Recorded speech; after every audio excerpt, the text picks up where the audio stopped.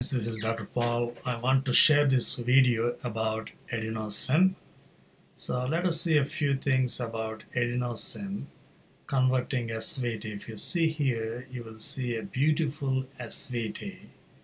And once adenosine was administered here, it changed into a sinus rhythm. So an SVT is converted into a sinus rhythm here after the administration of adenosine. So let me tell you a few important things about adenosine.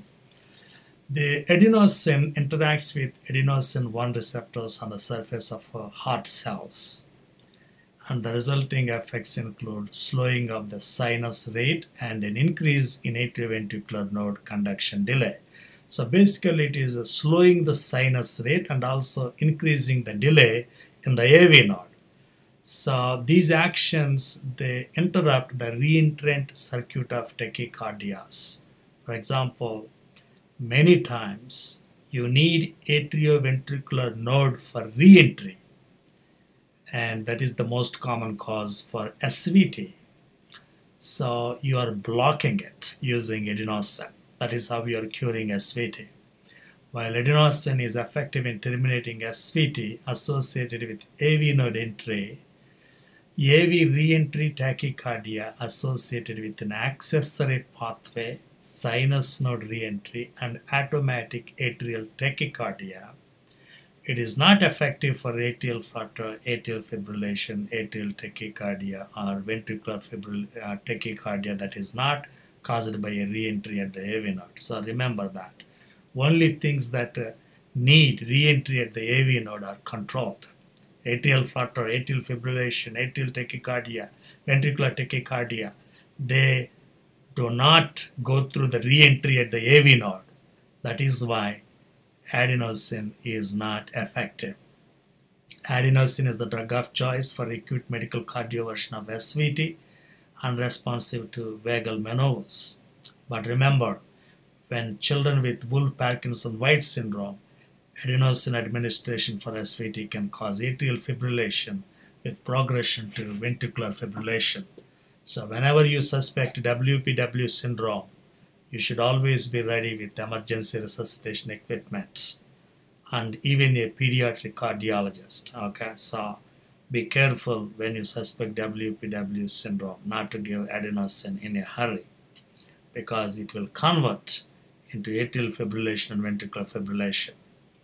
Also, adenosine is contraindicated in patients with pre-existing second or third degree heart block or sinus node disease. And the other points are the dose. The initial dose of adenosine for SVT is 0.1 mg per kg rapid IV push. And immediately give 5 ml saline flush. This promotes drug entry into systemic circulation.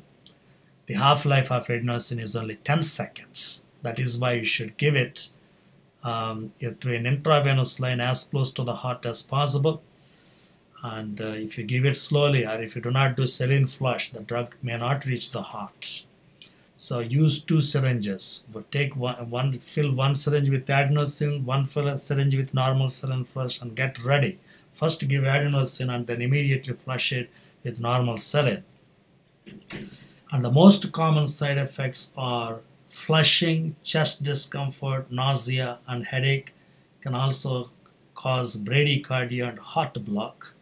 So always tell patients, because bradycardia can cause a lot of discomfort to many patients. So always inform them, sir, your heart might decrease, your heart rate might decrease now after this injection. It may cause you some discomfort, but hang on, it's only a side effect of adenosine. And some people are uncomfortable with flushing. Tell them that this medication can cause flushing. So I wanted to show this EKG, that SVT converting into normal sinus rhythm with the administration of adenosine, and to describe some of the common most important points about this medication.